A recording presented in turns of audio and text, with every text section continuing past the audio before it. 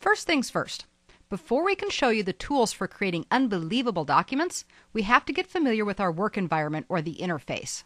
This is Word 2010, so it shares the common Fluent interface that all of Office 2010 utilizes. If you're not familiar with this and want to know more than I'm going to be showing you here, please review our Office 2010 Shared Features series. This is where we tell you everything you need to know about the many tools and features all of the Office applications share in common. By covering all of that in a single course, when we get to these ones that are about a specific application, like this one is for Word, all we have to do is focus on what makes that particular application unique. The Shared Features series provides common ground on which to build all of your Office 2010 skills, whether it's one application or all of them. So assuming you know those basics, let's go ahead and focus on what's different or unique in Word. And of course, we'll do a little bit of review of the general stuff as well, just not a lot in depth. Now, we need to go ahead and open a document. If you're following along, you can open the You Got It Sample Business Plan from your Chapter 1 Project Files folder, which you should have copied onto the desktop. Let me caution you though, there are two files called You Got It Sample Business Plan. One ends in .doc and the other ends in .docx. Or if you're looking at the file type description, one says it's a Word document and the other says it's a 97/2003 document. We want the one that just says Word document and ends in docx. That's the one that's in the current format. We'll be using the other ones at the very end of this chapter.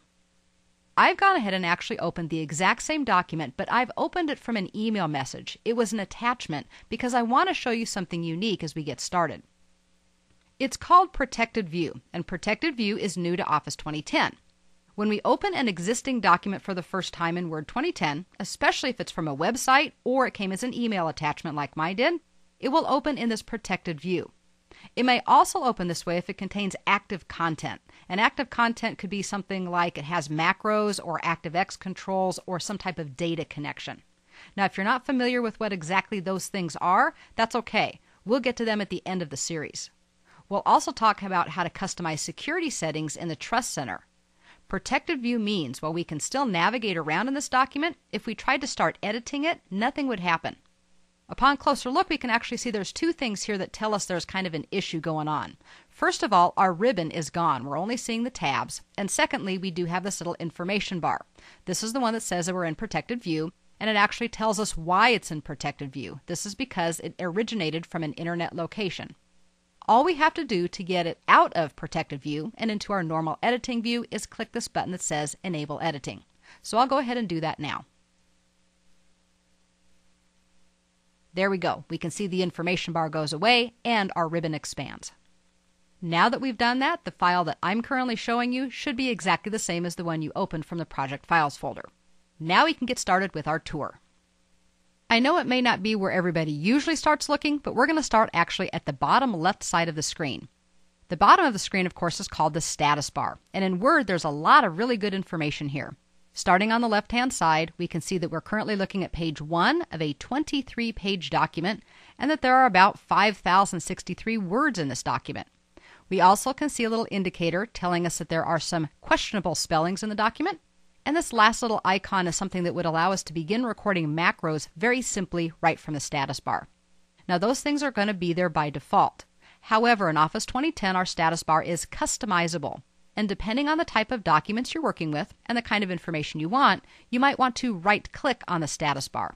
This is going to give you a whole slew of selections at the top that you can turn on or off.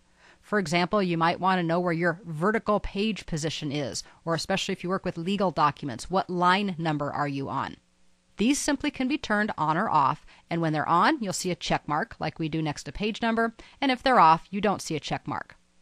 Now you may also notice that on the right-hand side there is some other information. This is actually live information. So again, looking at page number, we're currently on page 1 of 23. Not only is the feature on in the status bar, but we can see the information here as well.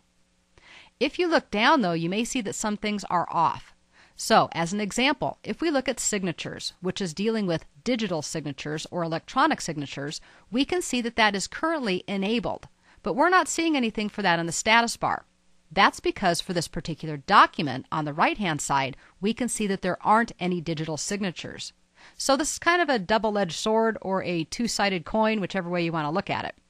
First of all, the feature needs to be enabled to see it in the status bar, but secondly, it may not show up in the status bar unless it's actually enabled or appropriate for this particular document. So again, as you get familiar with some of the features here, you may take a look at this list and customize the status bar to display the way that you want it to. I'm going to go ahead and press Escape to get out of this little menu and get us back to our regular screen. On the right side of the status bar, you will notice that we have several different buttons for different views, as well as a zoom slider. We're going to talk more about these in detail in the very next lesson, so I'm not going to talk about those right now. Instead, I want to kind of look at the center of our screen. Center of the screen has the document itself, and of course this is going to look different depending on the document that you have open. Right now, this is a letter size or 8.5 by 11 document. It's in the tall or the portrait orientation, and it has some text that we can see about a third of the way down the screen. We also have some interface tools, primarily the fact that we have rulers, both vertical and horizontal, and on the right-hand side we also have scroll bars. We will talk about both the scroll bars and the rulers later on as well. So again, this is just kind of your overview. Now let's get back to that all-important top of the screen. This, of course, is where we find the ribbon, the primary interface change that we saw in Office 2007 that is again carried over into Office 2010. Just to review some of the terminology, it is comprised of tabs like the Home tab and the Insert tab. Each of these tabs then has groups: the Clipboard group, the Font group, and the Paragraph group. And within a group we have options. So we have the Paste option, the Format Painter option, the Bold option, and so forth. On the bottom right of some of our groups, you will see a little down arrow. It's kind of hard to tell that that's what it is. This is called a Dialog Box Launcher. And if we give this a click, it actually brings up any of the tools that we may not be seeing in the ribbon. Remember that just like we didn't have room to see all of the options on toolbars, we still don't have that much room to see them all in the ribbon either. The ribbon does organize them a little bit more logically. But if you don't see an option for a particular topic in the group that you're looking for, so I've looked through font, I've looked through all of the things here, and I'm not finding what I want, then I can use that Dialog Box Launcher to bring up the old familiar dialog box that does have all of the options. You shouldn't need to do that very often. Let's go ahead and close the dialog box down. Word is also nice enough to show us one of the galleries, which is very prevalent in all of Office 2010. These are very visual options instead of just giving us a button, so we can actually see what a Heading 2 or a Heading 3 style might look like.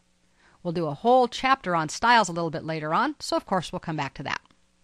Don't forget that in addition to the ribbon, we also have the QAT, or the Quick Access Toolbar, up at the top of the screen. Both the ribbon and the QAT are customizable, so if you don't like what you're seeing, you can always customize it and put exactly what you want in either of these places in Office 2010.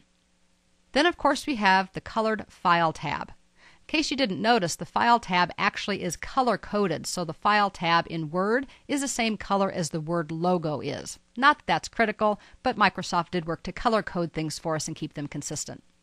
When we click on File, this displays the Backstage view, which has all kinds of information, primarily what I like to call the out information.